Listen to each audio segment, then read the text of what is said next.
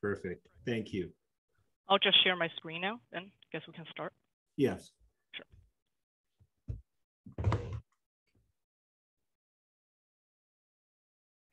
If you don't mind, Yan, what I'm going to do right now is just introduce you and myself to those in attendance. Thank you for attending again tonight, folks. I really appreciate it. Yan Lee is a third-year law student at the law school at Western, and she has a presentation for you tonight on public legal education with respect to separation agreements. Tonight it will be general information. We aren't going to get too in-depth with things. If you have a question at the end, I can answer your question as best as possible. I am a lawyer at the Community Legal Services at Western. I'm review counsel, and Yan Lee is one of my students. I can give general advice at the end of the presentation. I cannot give specific advice with respect to your specific scenario, but I will do the best I can, and I'll be open to questions. So I'm going to leave it to Yan, and she's going to do a great job. You're in good hands. Thank you for that, Greg.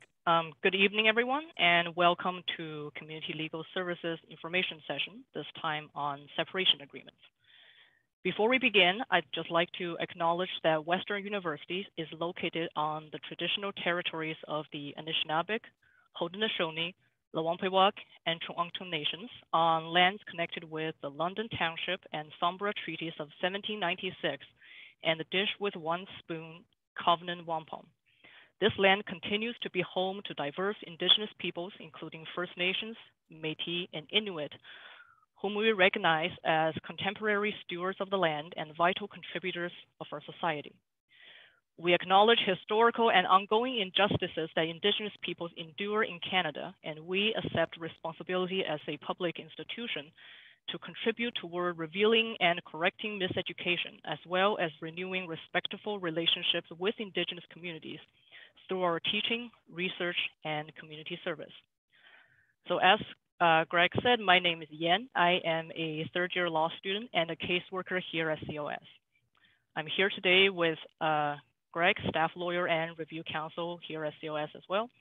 In this evening's presentation, I will provide some basic information on separation agreements, what they are, what they do, how they work, what they look like, etc.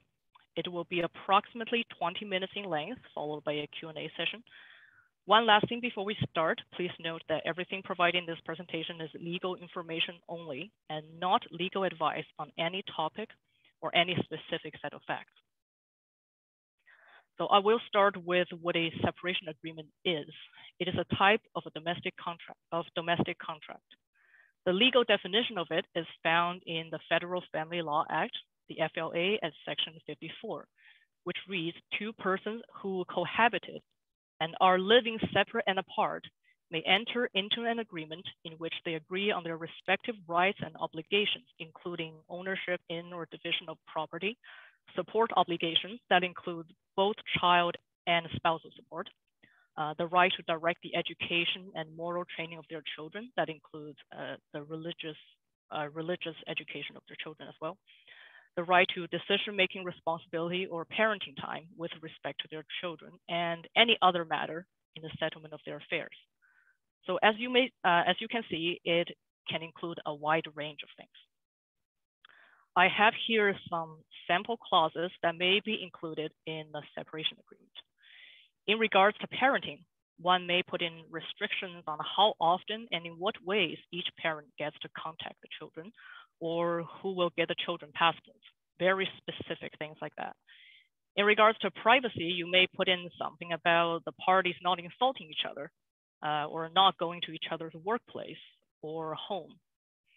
Other things you may find in the separation agreement include what religion the children will be raised in, which parent will the children stay with during school holidays or religious holidays, whether the children will be picked up or dropped off, and at what time, et cetera, et cetera. So as you can see, an agreement can really be as brief or as detailed as you want it to be. So just going back to the definition for a second, a key thing to note here is that it's the phrase living separate and apart. I like to touch a bit on that because it doesn't really mean what it looks like it means. So living separate and apart. The first thing to note here is that it doesn't have to be a divorce. It applies to cohabiting couples, people in common law relationships as well. The second thing to note, and the more important one, is that despite what it may sound like, physical separation is not necessary. Two people do not need to live in two different homes in order to be considered separate and apart. Instead, it's the intent to separate, the intention to live separate and apart that matters. This is why we have the legal concept of living separate and apart under the same roof. Two people can be living in the same house, apartment, or condo, and they may still be considered separate and apart. Courts will instead look into specific details of their everyday life to determine whether they're separated.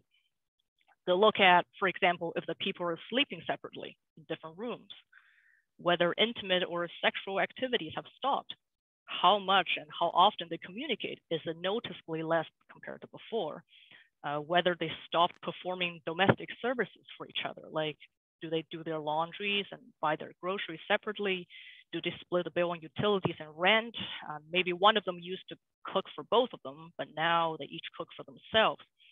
Whether they eat separately, and lastly, whether they've stopped acting like a couple in front of others, like their family and friends. Like, do they stop going to social functions together as a family unit? It's important to note that this is not an exhaustive list. This is just the factors that are usually the most telling, nor is any of these absolute. For example, just because two people still eat at the same time, at the same table, it doesn't mean they can't be separate and apart. Maybe they just happen to eat at the same time and there's only one dining table in the house. Or they might, separated parents might go to social events together for the sake of their children. That doesn't mean they're not separated. The main point is it's the intention and not any physical demonstrations of separation that determines whether two people have been living separate and apart. So if two people are living separate and apart, they may enter into a separation agreement. Before doing that, in most cases, the parties should obtain independent legal advice. What that is, it's legal advice given by a lawyer. It's usually not a good idea to get legal advice from someone who's not a lawyer, but not just any lawyer in this case.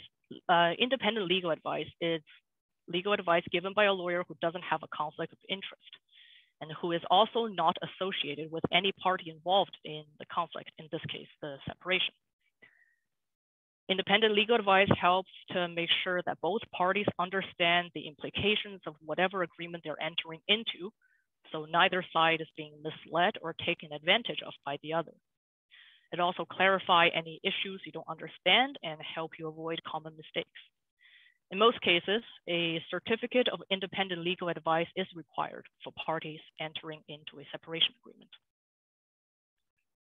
In terms of formalities, a valid domestic contract must be written. It must then be signed by both parties and also witnessed. Both parties must also provide financial disclosure to the other. That is, they must disclose any significant assets, debt, and liabilities that exist at the time the contract was made. If a party fails to do so, the court may set aside the contract or a provision in it. And lastly, as it's a contract, it must be entered into freely and voluntarily with no duress or coercion involved. If one party is forced into signing a domestic contract, or if they show that they didn't understand the nature or the consequence of it, say if they're tricked or pressured into signing it in a hurry so they didn't get time to read it over or really consider what it meant, the contract can be set aside by the court. Something that happens a lot is parties signing a separation agreement in a hurry for financial purposes. Like if they want to sell the house or something, they might want to divide their properties and settle any matters in that regard fast. That pressure for speed can be considered duress in certain circumstances. So don't rush it. Take the time to draft it carefully because a domestic contract that's put together carelessly can potentially lead to a lot of problems down the road. So when drafting the agreement, it's important to don't just grab any template from Google.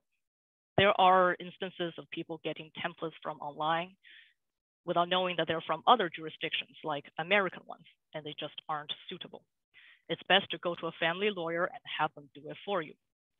Once an agreement is drafted, it needs to be filed with a court form. In this case, Form 26B, Affidavit for Filing Domestic Contract with Court. It can be found on the Ontario Court Services website at ontariocourtforms.on.ca under Family Law Rules Forms. Also, there is a compilation of standard clauses found in family law, which is very helpful for people drafting domestic contracts without the help of a lawyer.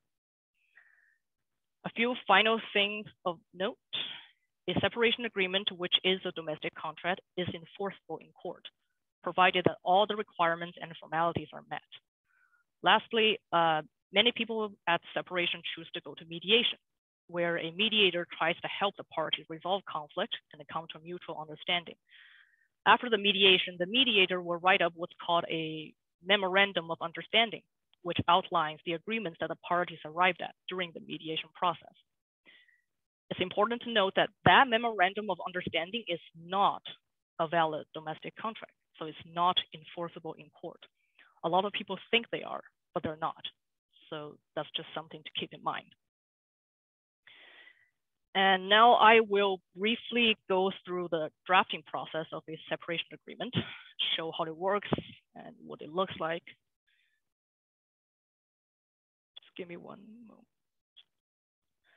So we have this handy software called DivorceMate. And so this would be a very standard form separation agreement. In the very beginning, you will have the name of the parties, the date, and names and signatures of the witnesses. And here are all the things you can potentially put in a contract. At the outset, you generally have definitions of legal terminology or just terminologies in general, and also abbreviations, what they mean. Then you would have the background information of the parties, normally like when they married, when they separated, and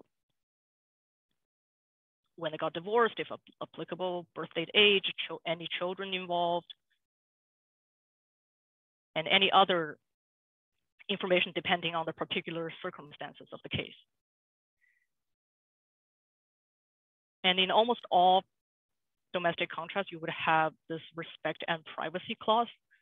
This doesn't mean that the parties are in high conflict or even that they don't get along. It's put there just in case. It's kind of like a preventative measure, if you will. If children are involved, which they are in this hypothetical case I made up, there will be a section, hopefully, on parenting. This is where the parents lay out who will get to decide what when it comes to the children. It's important to note that decision-making used to be called custody, and parenting time used to be called access. But they mean the same thing, just the new terms. So as you can see here, there is a variety of decision-making styles. And there's a lot of ways that parents may choose to do this. They may do joint decision-making, which says they will make important decisions together. That's what it looks like. Sole decision-making means that one parent gets to make all important decisions and the other parent doesn't have a say. Sole decision-making in consultation with the other means while one parent has final say in all decisions, they must first consult the other parent. You may also specify that the decision-making parent needs to notify the other parent in writing or an X amount of days in advance. Bifurcated decision-making means that one parent will have sole decision-making for certain things, and the other one will have sole decision-making for other things. For example, one may have the final say in health matters, and the other one in religion and education. Parenting time is the schedule that says when parents get to have the children in their care and for how long. There's a variety of default schedules to suit different needs. An important thing here is the right of first refusal, which basically means that the parties agree that if one party can't take care of the children when it's their turn to do so, they will first offer the other party the chance to take care of the children before asking a third party, such as the grandparents or a daycare. Education is another really big thing. You can specify who gets to go to parent-teacher conferences, who gets to go on field trips, et cetera, et cetera. Information from third parties just means that both parents are entitled to be informed and they can have access to information about the children given by people like teachers, doctors, dentists, counselors, etc. So they're both entitled to information related to the children from third parties. Travel is a common one as well. Usually one parent would want to know when the other parent decides to take the kids on the trip. You may require the traveling parent to get a notarized authorization before they can take the children away. You can also specify which parent will get the children passports. Child support is a very big thing in separation agreements involving children, but I won't go into it. My fellow caseworker, Liz Cinco, did a very detailed and informative presentation on child support, and it's available both on our website and our YouTube channel. And if you're interested, please check that out. Dispute resolution outlines how the parties will resolve any issues or conflict that could arise.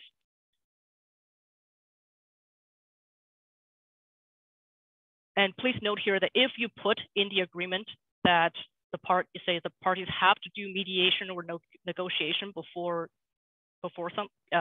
something else, then you have to do it.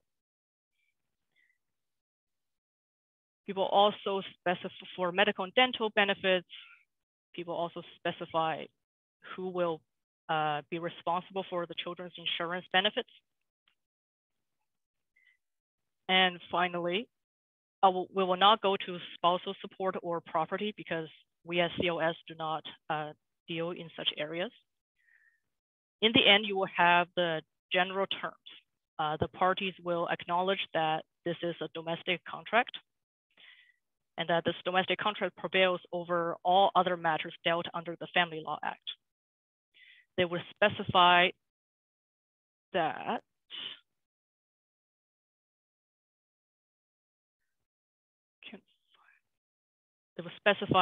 the laws of Ontario apply to the agreement, and also that this agreement is binding. Should one party die, then this agreement will still be binding on their heirs and executors and their estate.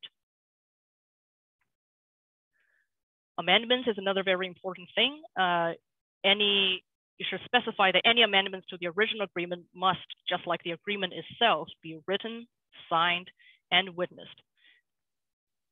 Execution of other documents means that if there's a provision in this agreement that requires the signing of another document, the parties must sign that document to make this agreement effective.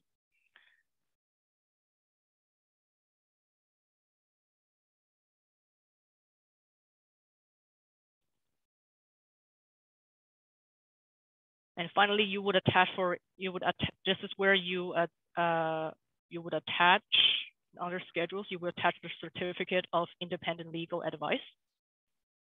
That's what it looks like. And should a party decide to waive independent legal advice, then you would put a waiver there as an attached schedule to the agreement. So that is the drafting process of what a standard separation agreement would look like. In real life, in practice, they are much longer and usually much longer and much more complicated than this.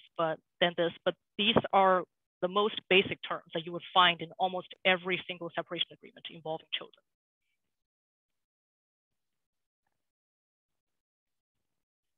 So that concludes my portion of the presentation. And now we'll open the floor up to questions. Thank you, Yan. Very good job. Before we take some questions, a couple of things that I just want to add. Excuse me. One, at CLS, like Yan said, we don't do property issues, and that deals with division of assets. When parties perhaps own a home together, or they have vehicles and so forth. And at CLS, we don't do that. And primarily because we deal with lower income individuals who don't have those assets. We are funded by legal aid. So we provide assistance to lower income individuals, and we don't get into property. With respect to spousal support, we will be doing another presentation on that, a separate one. So I don't want Yan to go too in depth to that tonight, but it is something that we do cover at CLS. I just see a couple of questions coming in the chat, and I will check those out as well once I'm done rambling here. It's so important, folks, to make sure, even if you cannot afford a lawyer, you can do what you can call the lawyer referral service, and that will give you 30 minutes of free independent legal advice. Independent legal advice, or ILA, as it's called, is essentially a half hour or an hour of a lawyer's advice, independent legal advice on whatever you present to them that day. I think at the very least, I know lawyers are expensive, but believe me, but to at least spend an hour, if you and your former spouse have drafted some kind of what we call a kitchen table agreement, where it's just the two of you and you've wrote something out, I cannot encourage you enough to at least take it to a lawyer for an hour. You can call lawyers' offices in the area and ask for independent legal advice. Some don't provide that. Some will ask for a retainer, and that's not uncommon and that's not unusual. But if you're out there and you don't have a lot of money, you can call private lawyers and ask for independent legal advice. I think at the very least, the public should be making sure that the agreements that they are drafting are at least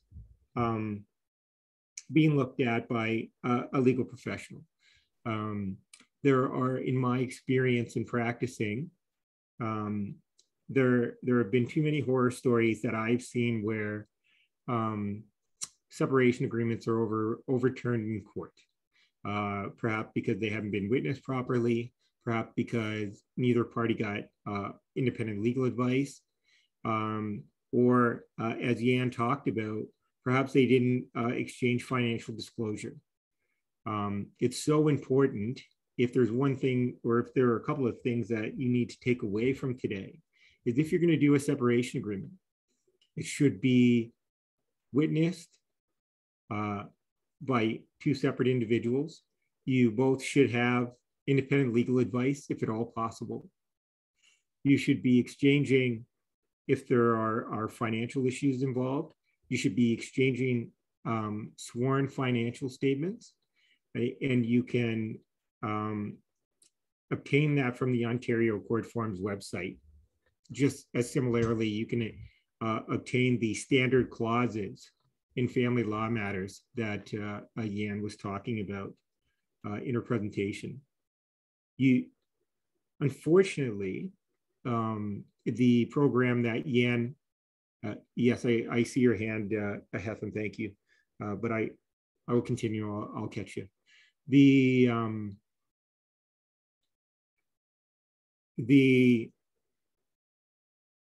want to make sure that the public are taking the proper steps to ensure that their separation agreements won't be overturned. And again, I'm seeing that too often. So I can't, like I said, I cannot stress that enough.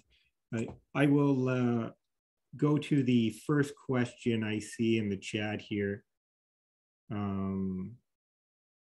Okay, so what if the parties agree to forego financial disclosure and agree to child support above the law guideline amounts?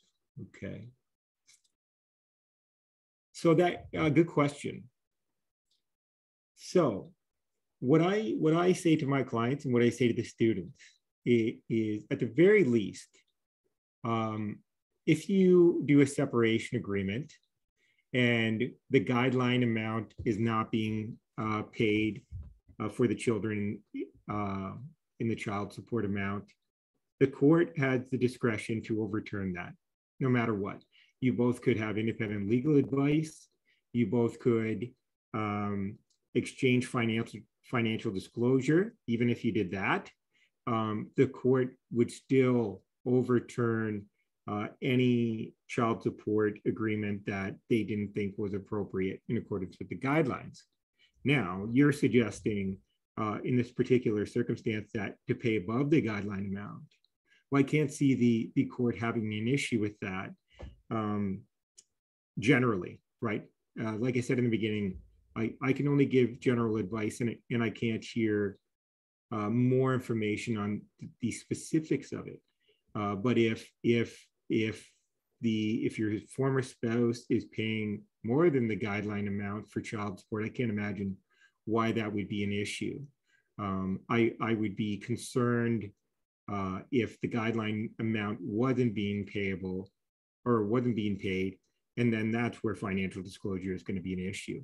But if you don't do financial disclosure and child support being paid over the guideline amount, then you should be fine.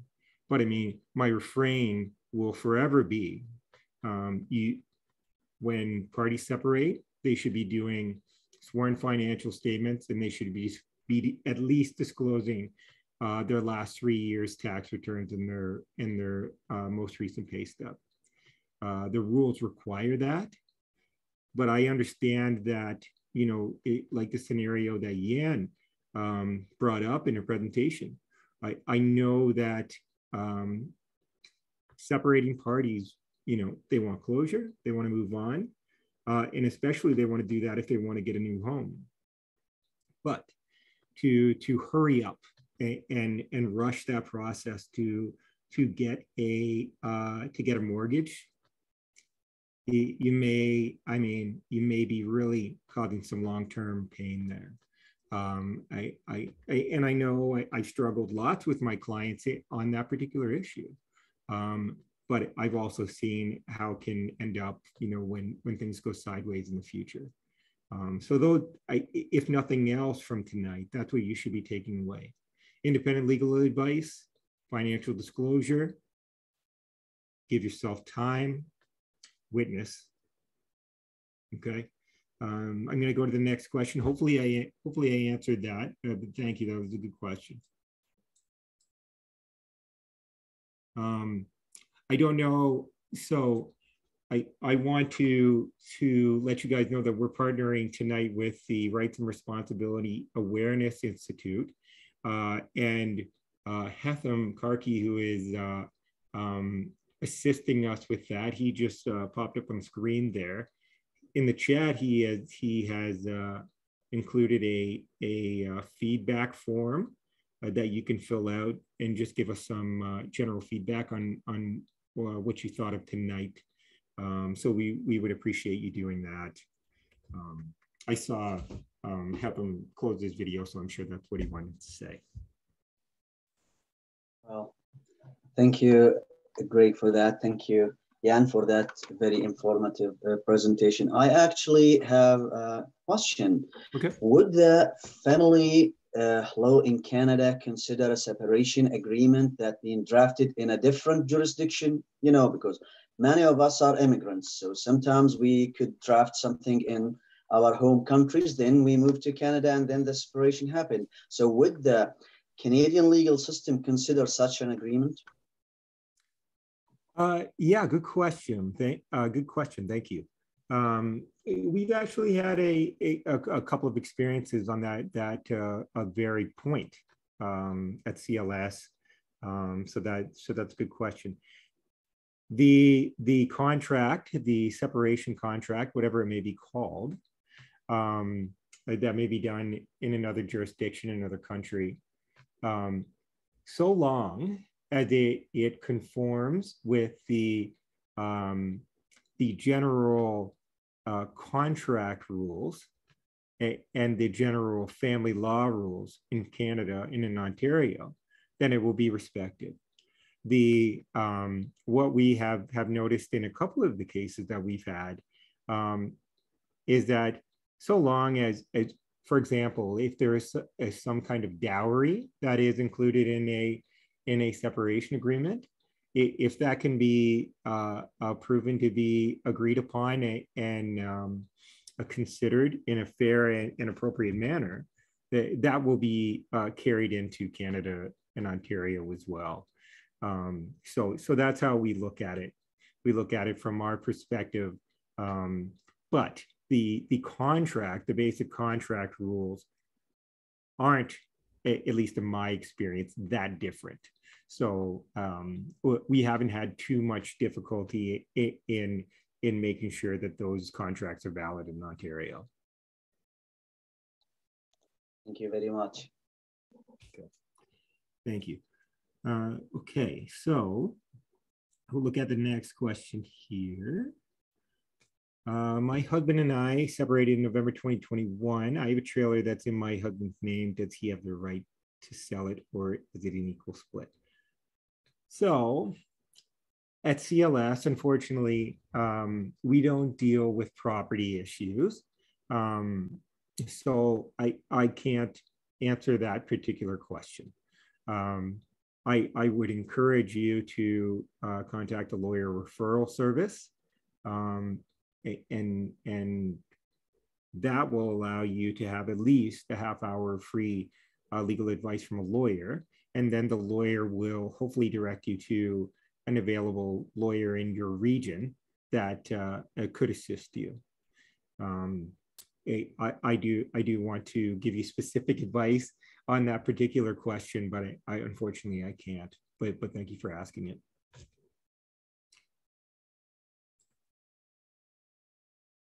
Okay. What is the difference between separation and divorce? What are the pros and cons / reasons someone may go through with a separation agreement over a divorce? Yeah, and I don't know if you want to handle that question just with respect to the difference between a separation and a divorce. Sure. Yeah, I can certainly try. Well, divorce only applies to married couples that were married under the Divorce Act. The Divorce Act. Separation, on the other hand, applies to common law couples and just couples that are they're cohabiting but not married, essentially. Right. Yes. Yeah. The key difference. Yeah. Thank you, Jan. So any couple that married or not, if they are residing together, at least in a common law relationship, whether that is they've lived together for longer than a year in some kind of conjugal relationship, or they have a child together and they live together. If they have such a relationship and they decide to to part ways and they've been living separate and apart with no reasonable expectation of getting back together, of reconciling, that's separation. That there's no magic to it. Nobody has to say you're separated. If you're living separate and apart with no reasonable prospect of getting back together, that is a separation. And I'm not sure if you were here in the beginning, which I think you said in your question. You could even be living under the same roof and living separate and apart. Perhaps you're not having a sexual relationship anymore. Perhaps you're not sleeping in the same bed. It's all about the intention. And frankly, you could have one spouse, and which is often the case, one spouse who knows it's over and the other that doesn't. And sometimes the separation date could be a contested issue, but more often than not, it's not. So for purposes of knowing when you're separated, it's when you're living separate and apart without a reasonable prospect of getting back together. What are the pros and cons / reasons someone may go through a separation agreement over a divorce? In my experience with my clients, they want a divorce primarily for two reasons. One, they want closure. They want it to be done. They want to move on. And that is a compelling reason. I can understand that. It's a clean break, so to speak. But primarily, in my experience, the main reason to get divorced is so you can remarry. You can't get remarried without having a certificate of divorce in your possession. So that's primarily the pro that I've seen. One, closure, and two, so you can remarry. I've had clients who, 5 years ago, they got their separation and they don't have a divorce. So the pros and cons, that may be a personal thing. But the key is, because I get this a lot from the public, is you don't have to be divorced to be separated. Okay. We'll keep moving down here. Okay. Okay. So I see Nadja. I want to make sure I'm saying your name correctly. We followed up. The difficulty is the spouse refusing to provide financial disclosure, and they would otherwise hold up the ability to come to agreement. Sometimes in these scenarios, folks, it is common. In all separation agreements, in almost all separation agreements, financial disclosure is a must. And if the other party is refusing to provide financial disclosure, unfortunately, the next step is to contact a lawyer.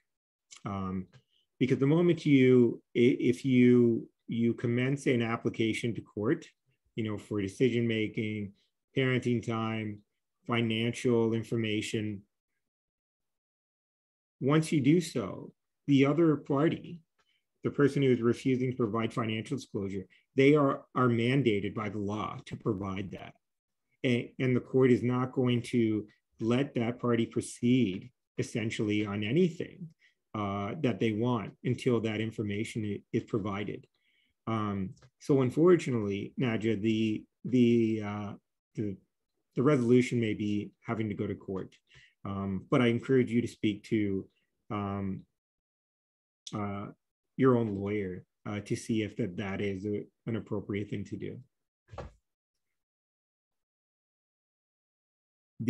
Sorry, I just saw your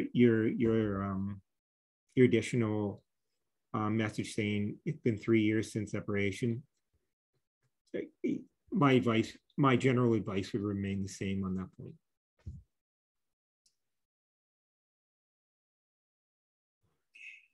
Yes, Jen Edwards. Yeah, that's a toughie. And that is the the very issue that Yan and I are talking about. If your former spouse won't get ILA and sign the agreement,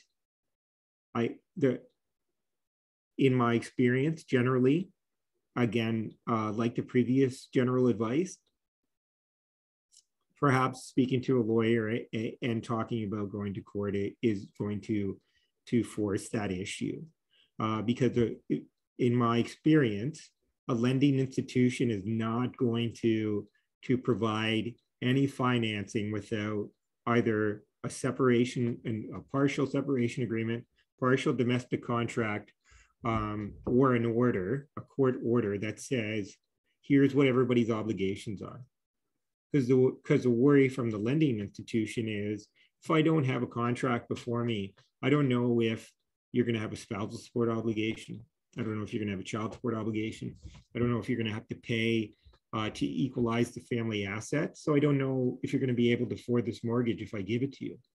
And I find myself getting into property issues, but that generally that's the dilemma for you. I would encourage you to get independent legal advice, and that lawyer can suggest what your next step is.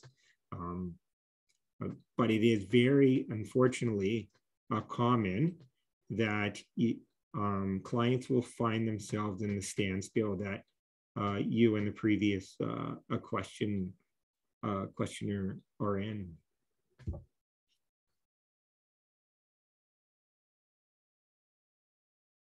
Okay, filing of taxes 2021 personal. Oop. Okay, where are we? Okay. Filing of taxes 2021 personal income tax. Do couples file separate or together, but we are not legally separated? Well, I can't tell you how to file your taxes. All I can say is you are separated when you're living separate and apart without reasonable prospect of getting back together. So if you're living under the same roof, again, you can still be living separate and apart. But again, that could be a very personal thought of your own. So whoever is your tax preparer, I would speak to them about that.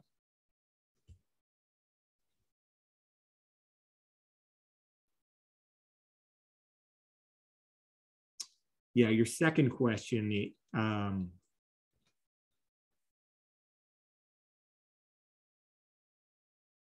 sorry, I think maybe Ava Eichhorn. Your second question is very complex. I will say there just no way, unfortunately, that I could nutshell it for you. And especially their complex property issues. So I would encourage you to get independent legal advice, maybe an hour, or even call the lawyer referral service for an hour, half-hour free legal advice, because those are some complex issues, and the amount of debt that perhaps he is responsible for is something that you should yell loud and clear to your lawyer that it gives you independent legal advice. Oh, so I'm sure you all have seen in the chat, and if you've not, Hetham just said that there's a workshop through RRAI on March 16th about taxes. So I encourage you to check that out as well. I don't see any other, oh, here we go. So if we do a template contract, get a lawyer to help us, and we both sign is legitimate in the eyes of the law. We can fill out what we agree upon as support, even if it is not calculated by a lawyer. Okay. So you can definitely do, so Yan in her presentation said, you know, we caution and discourage you from using online templates, and that would still be my general advice. But if you're going to take that template to a lawyer, I feel much more comforted for the public if that's their plan. my concern is if it's an online template and you both sign it, nobody witnesses it, and you act as though it's binding. That's a risky move. If you do, and I understand it, lawyers are expensive, and those online templates are there. If you see them, you can use them as a framework, and then that helps. I mean, I always like it when clients come to me with a template, because it's a framework. It's already there. They don't have to say it to me, and I start fresh. So if you're going to use it in that manner, go for it. But if you use it as a mechanism just between the two of you, and then you're going to act as though it's binding, I would be concerned. What I have experienced in my practice is when a client comes to me with a template, I start from scratch anyway. Like, I mean, I use the terms that are in place, but I will, my format will be different. The terms may be different because they may not be the terms that are used in Ontario court family law. So that may happen when you say, if we do a template contract and get a lawyer to help us, they are more than likely going to say, well, that's good, but I'm going to do my own thing. And I'm going to use the information you have, but I'm going to do it the right way according to them. So I'd be prepared for that. What I would also say is a lawyer is not going to represent both of you on a separation agreement. That's a conflict of interest, because you two, although you may be amicable, have conflicting interests by virtue that you're now separated. So as a lawyer, I can't do a joint retainer and say, Mr. and Mrs. Smith, Mr. and Mr. Smith, whatever. I can't represent both of you. I can represent one of you. I can do the contract, and then the other party needs to go and get independent legal advice from their own separate lawyer. So generally, that's what I would advise you to do, Jen, is one of you needs to decide who's going to be taking the bulk of the agreement to the lawyer. They're going to be drafting it. And then the other party needs to be getting independent legal advice. With respect to your second question, we can fill out what we agree upon as support, even if it is not calculated by a lawyer. So if you mean child support, I would go back to what I said earlier, in that you can agree on all kinds of things with respect to child support. If there is ever a disagreement and the table amount is being asked to be paid, the court is going to order it. The child support is the right of the child. You can ask my students, they are completely annoyed by me saying that over and over again. But child support is the right of the child, is the right of the children.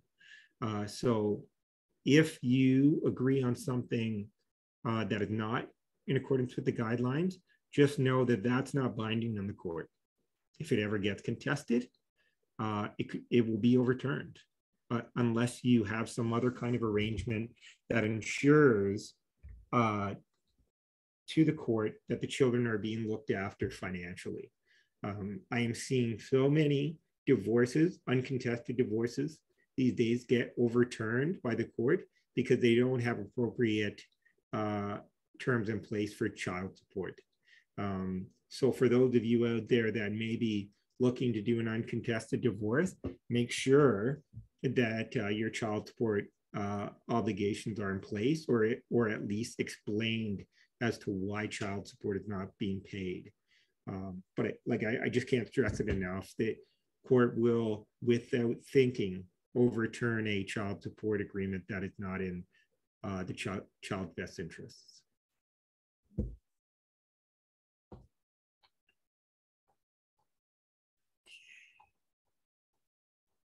Any more questions? Those were great questions, guys.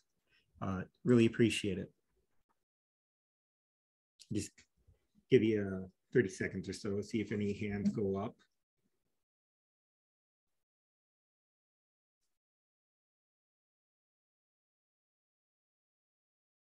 I saw a couple of people who were trying to connect the entire time. I apologize, but remember, we're recording this and it will be available on our YouTube page and on our website. Okay. Yan, is there anything you wanted to add? No, I think that's good. Okay. All right, folks, I appreciate you coming out tonight. We had a great turnout. I'm glad you guys came. We're hopefully, well, not hopefully, we're doing more of these, and we will send out the blast, and you guys can attend those as well. Okay. Thanks, folks. Have a good night.